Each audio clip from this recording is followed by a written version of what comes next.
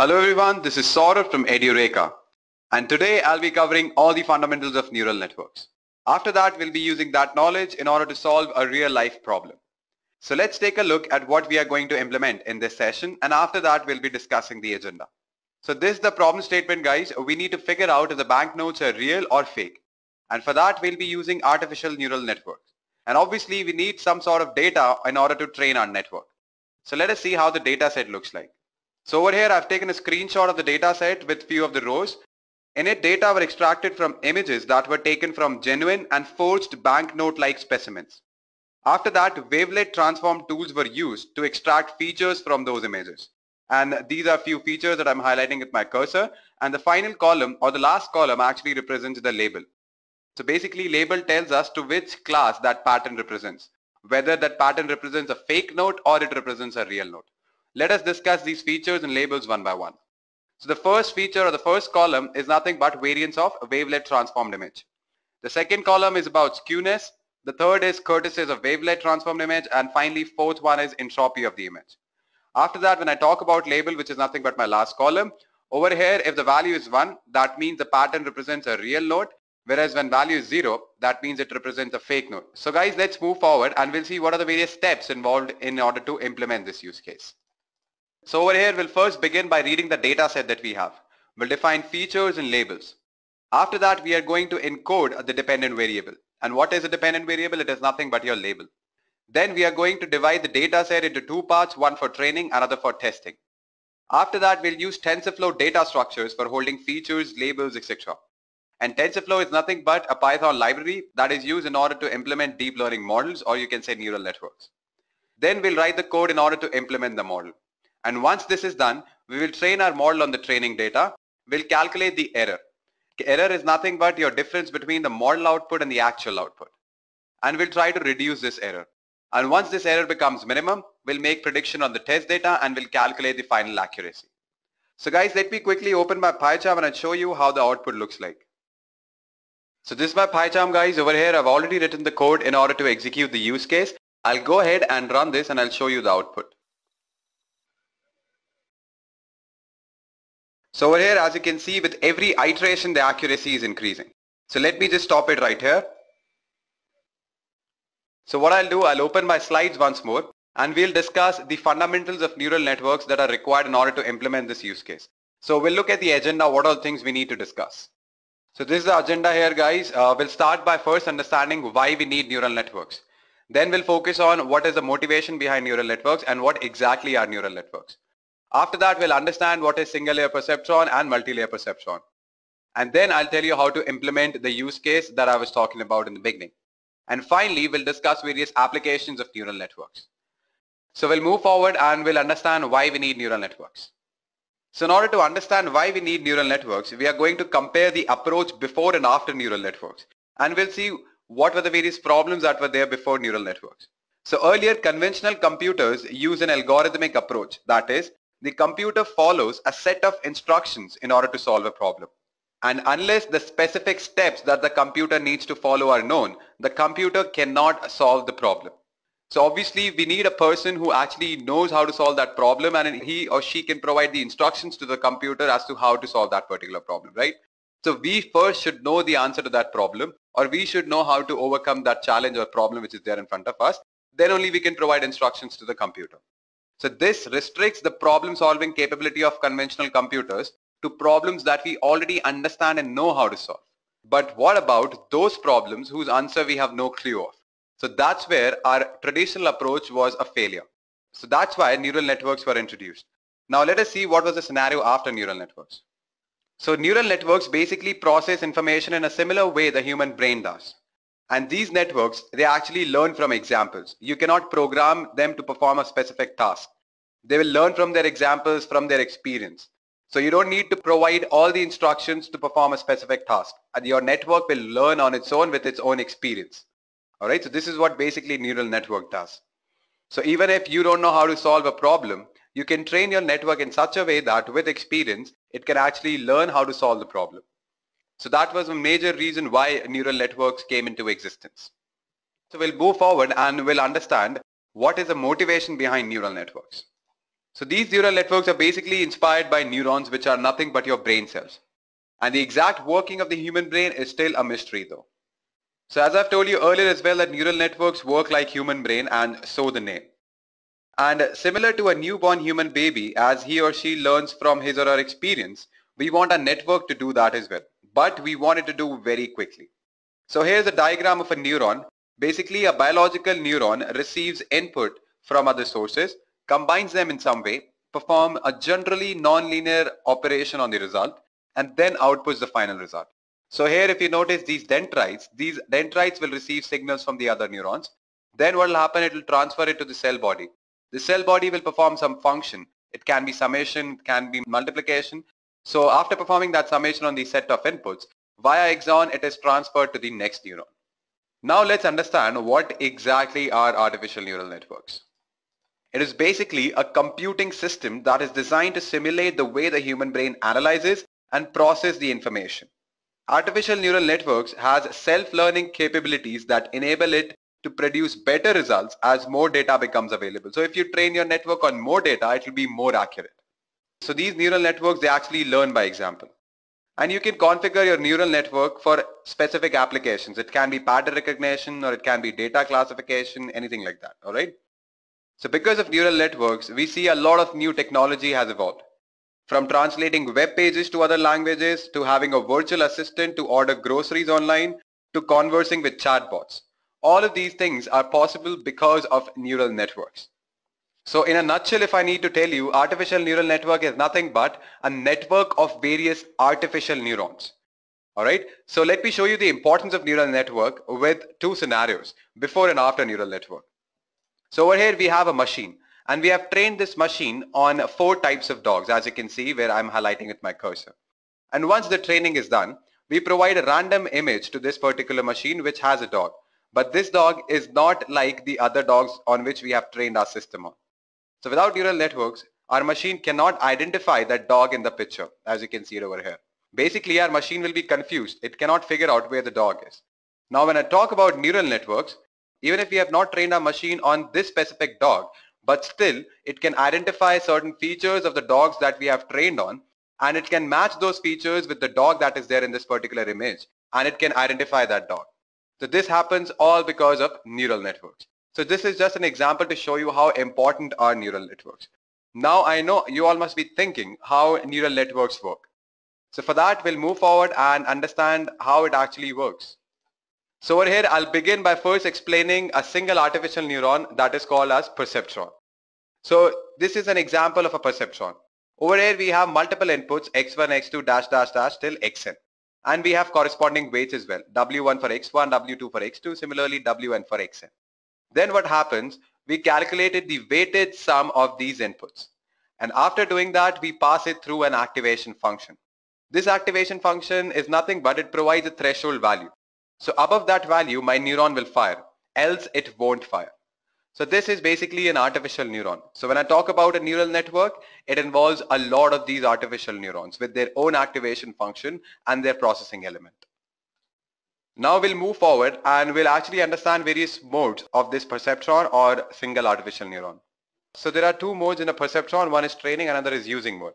In training mode, the neuron can be trained to fire for particular input patterns, which means that we'll actually train our neuron to fire on certain set of inputs and to not fire on the other set of inputs. That's what basically training mode is. When I talk about using mode, it means that when a taught input pattern is detected at the input, its associated output becomes the current output, which means that once the training is done and we provide an input on which the neuron has been trained on, so it will detect the input and will provide the associated output. So that's what basically using mode is. So first you need to train it, then only you can use your perceptron or your network. So these were the 2 modes, guys. Next up, we'll understand what are the various activation functions available. So these are the 3 activation functions, although there are many more, but I've listed down 3. Step function. So over here, the moment your input is greater than this particular value, your neuron will fire, else it won't. Similarly for sigmoid and sine function as well. So these are 3 activation functions. There are many more that I've told you earlier as well.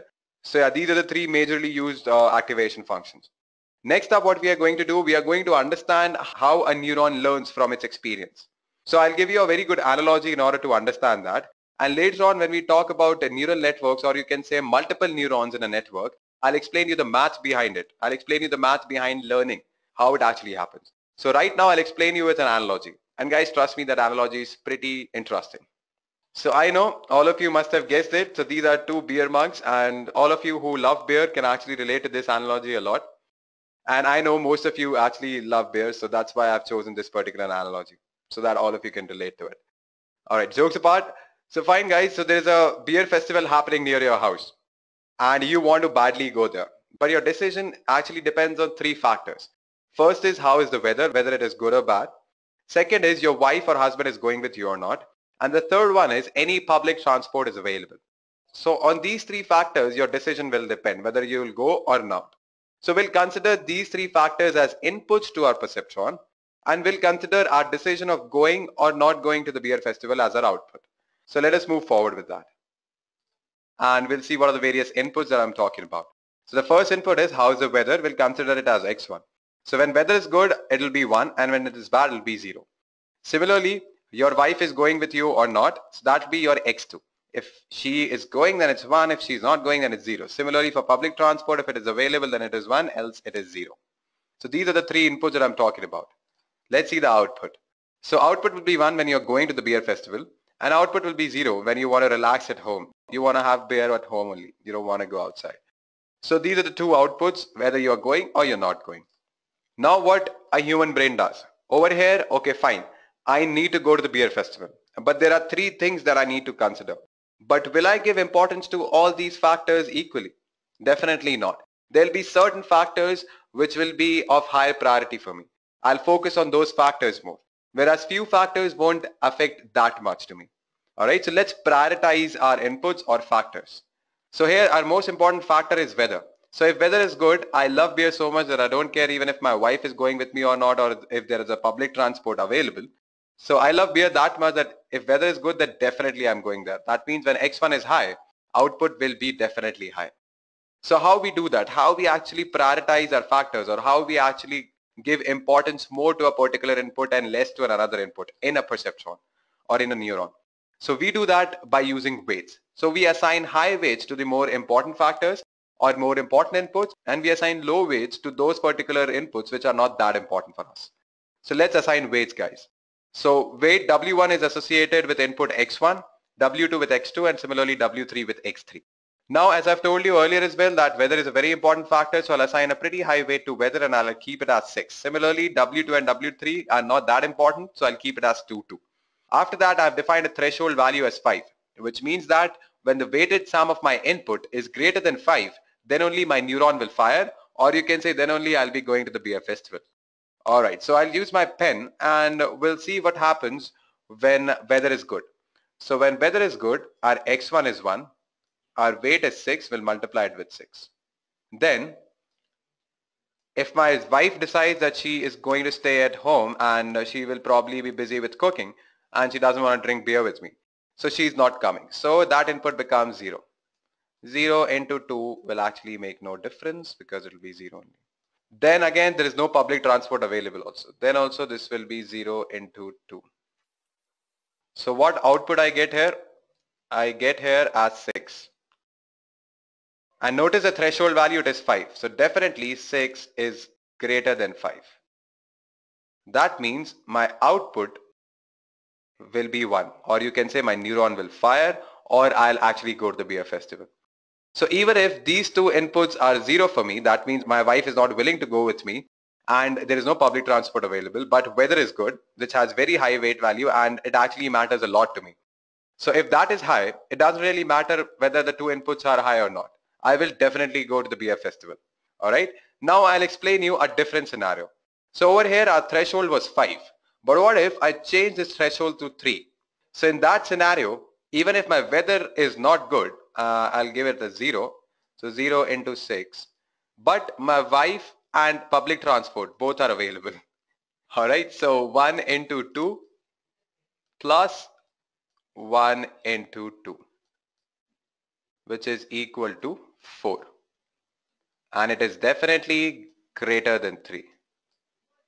Then also my output will be 1. That means I will definitely go to the beer festival even if weather is bad. and my neuron will fire. So these are the two scenarios that I have discussed with you. Alright, so there can be many other ways in which you can actually assign weight to your problem or to your learning algorithm. So these are the two ways in which you can assign weights and prioritize your inputs or factors on which your output will depend. So obviously in real life, all the inputs or all the factors are not as important for you. So you actually prioritize them. And how you do that in perceptron, you provide high weight to it. This is just an analogy so that you can relate to a perceptron to a real life. We'll actually discuss the math behind it later in the session as to how a network or a neuron learns. Alright, so how the weights are actually updated and how the output is changing, that all those things we'll be discussing later in the session. But my aim is to make you understand that you can actually relate to a real life problem with that of a perceptron. Alright, and in real life problems are not that easy. They are very, very complex problems that we actually face. So in order to solve those problems, a single neuron is definitely not enough. So we need networks of neurons. And that's where artificial neural network, or you can say multi-layer perceptron, comes into the picture. Now let us discuss that. Multi-layer perceptron or artificial neural network. So this is how an artificial neural network actually looks like. So over here we have multiple neurons present in different layers. The first layer is always your input layer. This is where you actually feed in all of your inputs. Then we have the first hidden layer. Then we have second hidden layer, and then we have the output layer. Although the number of hidden layers depend on your application, on what are you working, what is your problem. So that actually determines how many hidden layers you'll have. So let me explain you what is actually happening here. So you provide in some input to the first layer, which is nothing but your input layer. You provide inputs to these neurons. All right, and after some function, the output of these neurons will become the input to the next layer, which is nothing but your hidden layer 1. Then these hidden layers also have various neurons. These neurons will have different activation functions. So they'll perform their own function on the inputs that it receives from the previous layer, and then the output of this layer will be the input to the next hidden layer, which is hidden layer 2. Similarly, the output of this hidden layer will be the input to the output layer. And finally, we get the output. So this is how basically an artificial neural network looks like. Now let me explain you this with an example. So over here I'll take an example of image recognition using neural networks. So over here what happens, we feed in a lot of images to our input layer. Now this input layer will actually detect the patterns of local contrast, and then will feed that to the next layer, which is hidden layer 1. So in this hidden layer 1, the face features will be recognized. We'll recognize eyes, nose, ears, things like that. And then that will be again fed as input to the next hidden layer. And in this hidden layer, we'll assemble those features and we'll try to make a face. And then we'll get the output, that is the face will be recognized properly. So if you notice here, with every layer, we are trying to get a more abstract version or the generalized version of the input. So this is how basically an artificial neural network, how it works. All right. And there's a lot of training and learning which is involved that I'll show you now. Training a neural network. So how we actually train a neural network? So basically the most common algorithm for training a network is called backpropagation. So what happens in backpropagation, after the weighted sum of inputs and passing through an activation function and getting the output, we compare that output to the actual output that we already know. We figure out how much is the difference. We calculate the error. And based on that error, what we do, we propagate backwards. And we'll see what happens when we change the weight. Will the error decrease or will it increase? And if it increases, when it increases, by increasing the value of the variables or by decreasing the value of variables. So we kind of calculate all those things and we update our variables in such a way that our error becomes minimum. And it takes a lot of iterations. Trust me guys, it takes a lot of iterations. We get output a lot of times and then we compare it with the model, with the actual output. Then again we propagate backwards, we change the variables, then again we calculate the output, we compare it again with the desired output of the actual output. Then again we propagate backwards. So this process keeps on repeating until we get the minimum value. All right. So there's an example that is there in front of your screen. Don't be scared of the terms that I used. I'll actually explain you with an example. So this is the example over here. We have 0, 1 and 2 as inputs, and our desired output or the output that we already know is 0, 1 and 4. All right. So over here we can actually figure out that desired output is nothing but twice of your input. But I'm training a computer to do that, right? The computer is not a human. So what happens, I actually initialize my weight, I keep the value as 3. So the model output will be 3 into 0 is 0, 3 into 1 is 3, 3 into 2 is 6. Now obviously it is not equal to your desired output, so we check the error. Now the error that we have got here is 0, 1 and 2, which is nothing but your difference. So 0 minus 0 is 0, 3 minus 2 is 1, 6 minus 4 is 2. Now this is called an absolute error. After squaring this error, we get square error, which is nothing but 0, 1 and 4. Alright. So now what we need to do, we need to update the variables. We have seen that the output that we got is actually different from the desired output. So we need to update the value of the weight. So instead of 3, our computer makes it as 4. After making the value as 4, we get the model output as 0, 4 and 8. And then we saw that the error has actually increased. Instead of decreasing, the error has increased. So after updating the variable, the error has increased. So you can see that square error is now 0, 4 and 16, and earlier it was 0, 1 and 4.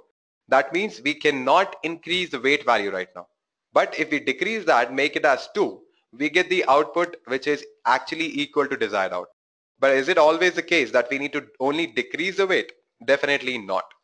So in this particular scenario, whenever I'm increasing the weight, error is increasing, and when I'm decreasing the weight, error is decreasing.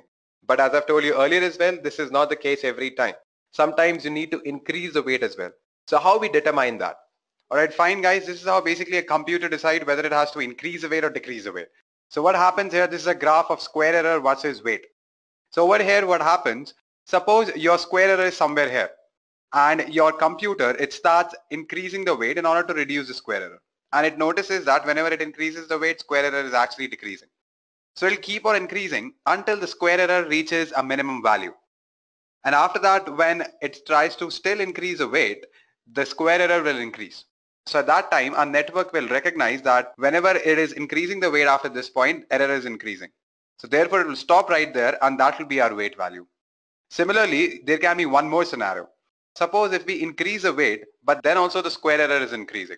So at that time, we cannot increase the weight. At that time, computer will realize, okay, fine, whenever I'm increasing the weight, the square error is increasing. So it'll go in the opposite direction. So it'll start decreasing the weight, and it'll keep on doing that until the square error becomes minimum. And the moment it decreases more, the square error again increases. So our network will know that whenever it decreases the weight value, the square error is increasing. So that point will be our final weight value. So guys, this is what basically backpropagation in a nutshell is. Fine, so we'll move forward, and now is the correct time to understand how to implement the use case that I was talking about at the beginning. That is how to determine whether a node is fake or real. So for that, I'll open my PyCharm. This is my PyCharm again, guys. Let me just close this. All right. So this is the code that I've written in order to implement the use case. So over here, what we do, we import the first important libraries which are required. Matplotlib is used for visualization. TensorFlow we know in order to implement the neural networks. NumPy for arrays, pandas for reading the data set. Similarly, sklearn for label encoding as well as for shuffling, and also to split the data set into training and testing paths. All right, fine guys. So we'll begin by first reading the data set, as I've told you earlier as well when I was explaining the steps. So what I'll do, I'll use pandas in order to read the CSV file which has the data set. After that, I'll define features and labels. So X will be my feature and Y will contain my label. So basically X includes all the columns apart from the last column, which is the fifth one. And because the indexing starts from 0, that's why we have written 0 till 4th. So it won't include the 4th column. All right. And so our last column will actually be our label. Then what we need to do, we need to encode the dependent variable. So the dependent variable, as I've told you earlier as well, is nothing but your label. So I've discussed encoding in TensorFlow tutorial. You can go through it and you can actually get to know why and how we do that. Then what we have done, we have read the data set. Then what we need to do is to split our data set into training and testing. And these are all optional steps. You can print the shape of your training and test data. If you don't want to do it, it's still fine. Then we have defined learning rate. So learning rate is actually the steps in which the weights will be updated. All right. So that is what basically learning rate is. Then when we talk about epochs, means iterations. Then we have defined course history. That will be an empty NumPy array, and its shape will be 1, and it will include the float type objects. Then we have defined ndim, which is nothing but your X shape of axis 1, which means your column. Then we'll print that. After that, we have defined the number of classes. So there can be only 2 classes, whether the node can be fake or it can be real. And this model path I've given in order to save my model. So I've just given a path where I need to save it. So I'll just save it here only in the current working directory. Now is the time to actually define our neural network. So we'll first make sure that we have defined the important parameters like hidden layers, number of neurons in hidden layers. So I'll take 10 neurons in every hidden layer, and I'm taking 4 layers like that. Then X will be my placeholder, and the shape of this particular placeholder is none, n_dim. n_dim value, I'll get it from here, and none can be any value. I'll define one variable w and I'll initialize it with zeros, and this will be the shape of my weight. Similarly for bias as well, this will be the particular shape, and there will be one more placeholder y dash, which will actually be used in order to provide us with the actual output of the model. There'll be one model output and there'll be one actual output, which we use in order to calculate the difference, right? So we'll feed in the actual values of the labels in this particular placeholder y dash. And now we'll define the model. So over here we have named the function as multi-layer perceptron, and in it we'll first define the first layer. So the first hidden layer, and we are going to name it as layer_1, which will be nothing but the matrix multiplication of x and weights of h1, that is the hidden layer 1, and that will be added to your biases b1. After that, we'll pass it through a sigmoid activation function. Similarly, in layer 2 as well, matrix multiplication of layer 1 and weights of h2. So if you can notice, layer 1 was the network layer just before the layer 2, right? So the output of this layer 1 will become input to the layer 2. And that's why we have written layer_1. It'll be multiplied by weights h2, and then we'll add it with the bias. Similarly for this particular hidden layer as well, and this particular layer as well. But over here we are going to use the ReLU activation function instead of sigmoid. Then we are going to define the weights and biases. So this is how we basically define weights. So weights h1 will be a variable which will be a truncated normal with the shape of n_dim and n_hidden_1. So these are nothing but your shapes. Alright. And after that, what we have done, we have defined biases as well. Then we need to initialize all the variables. Since in TensorFlow we need to initialize the variables before we use it. So that's how we do it. We first initialize it and then we need to run it. That's when your variables will be initialized. After that, we are going to create a saver object. And then finally, I'm going to call my model.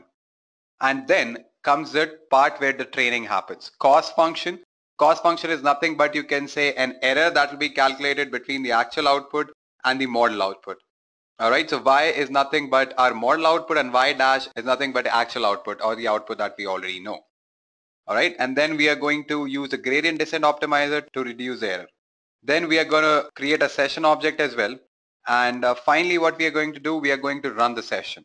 So this is how we basically do that. For every epoch, we will be calculating the change in the error as well as the accuracy that comes after every epoch on the training data. After we have calculated the accuracy on the training data, we are going to plot it for every epoch how the accuracy is. And after plotting that, we are going to print the final accuracy, which will be on our test data. So using the same model, we'll make prediction on the test data. And after that, we are going to print the final accuracy and the mean squared error. So let's go ahead and execute this, guys. Alright, so training is done. And this is the graph we have got for accuracy versus epoch. This is accuracy, y-axis represents accuracy, whereas this is epochs. We have taken 100 epochs and our accuracy has reached somewhere around 99%. So with every epoch, it is actually increasing. Apart from a couple of instances, it is actually keep on increasing. So the more data you train your model on, it will be more accurate. Let me just close it. So now the model has also been saved where I wanted it to be. This is my final test accuracy and this is the mean squared error. Alright, so these are the files that will appear once you save your model. These are the 4 files that I've highlighted. Now what we need to do is restore this particular model. And I've explained this in detail how to restore a model that you have already saved. So over here what I'll do, I'll take some random range. I've taken it actually from 754 to 768. So all the values in the row of 754 and 768 will be fed to our model and our model will make prediction on that. So let us go ahead and run this. So when I'm restoring my model, it seems that my model is 100% accurate for the values that I've fed in. So whatever values that I have actually given as input to my model, it has correctly identified its class, whether it's a fake node or a real node. Because 0 stands for fake node and 1 stands for real node, okay? So original class is nothing but which is there in my data set, so it is 0 already. And what prediction my model has made is 0. That means it is fake. So accuracy becomes 100%. Similarly for other values as well. Fine guys, so this is how we basically implement the use case that we saw in the beginning. So in the slide you can notice that I've listed down only 2 applications, although there are many more. So neural networks in medicine. Artificial neural networks are currently a very hot research area in medicine, and it is believed that they will receive extensive application to biomedical systems in the next few years. And currently the research is mostly on modeling parts of human body. and recognizing diseases from various scans. For example, it can be cardiograms, CAT scans, ultrasonic scans, etc. And currently the research is going mostly on two major areas. First is modeling and diagnosing the cardiovascular system. So neural networks are used experimentally to model the human cardiovascular system. Diagnosis can be achieved by building a model of the cardiovascular system of an individual and comparing it with the real-time physiological measurements taken from the patient. And trust me guys, if this routine is carried out regularly, potential harmful medical conditions can be detected at an early stage and thus make the process of combating disease much easier. Apart from that, it is currently being used in electronic noses as well. Electronic noses have several potential applications in telemedicine. Now let me just give you an introduction to telemedicine. Telemedicine is the practice of medicine over long distance via a communication link. So what the electronic noses will do, they would identify odors in the remote surgical environment. These identified odors would then be electronically transmitted to another site where an odor generation system would recreate them. Because the sense of the smell can be an important sense to the surgeon, telesmell would enhance telepresent surgery. So these are the two ways in which you can use it in medicine. You can use it in business as well, guys. So business is basically a diverted field with several general areas of specialization such as accounting or financial analysis. Almost any neural network application would fit into one business area or financial analysis. Now there is some potential for using neural networks for business purposes, including resource allocation and scheduling. I've listed down two major areas where it can be used. One is marketing. So there is a marketing application which has been integrated with a neural network system. The airline marketing tactician is a computer system made of various intelligent technologies, including expert systems. A feed-forward neural network is integrated with the AMT, which is nothing but airline marketing tactician, and was trained using backpropagation to assist the marketing control of airline seat allocation. So it has wide applications in marketing as well. Now the second area is credit evaluation. Now I'll give you an example here. The HNC company has developed several neural network applications, and one of them is the credit scoring system, which increases the profitability of existing model up to 27%. So these are few applications that I'm telling you guys. Neural network is actually the future. People are talking about neural networks everywhere, and especially after the introduction of GPUs and the amount of data that we have now, neural network is actually spreading like plague right now. So guys, this is it for today's session. So I'll just give you a quick summary of what all things we have discussed. So we first understood why we need neural networks. We compared the two scenarios, what was happening before neural network and how neural network actually changed it. Then we understood what exactly is neural network, and then we focused on a single artificial neuron that is called perceptron. And after focusing on perceptron, we came to know that complex problems cannot be solved by single artificial neuron. So at that time we need network of these artificial neurons, and that's when multi-layer perceptron was introduced. Then we understood how to train a multi-layer perceptron with the help of backpropagation. And finally, I explained to you how to implement the use case where we were predicting whether the banknotes are real or fake. So this is it for today's session, guys. Thank you and have a great day.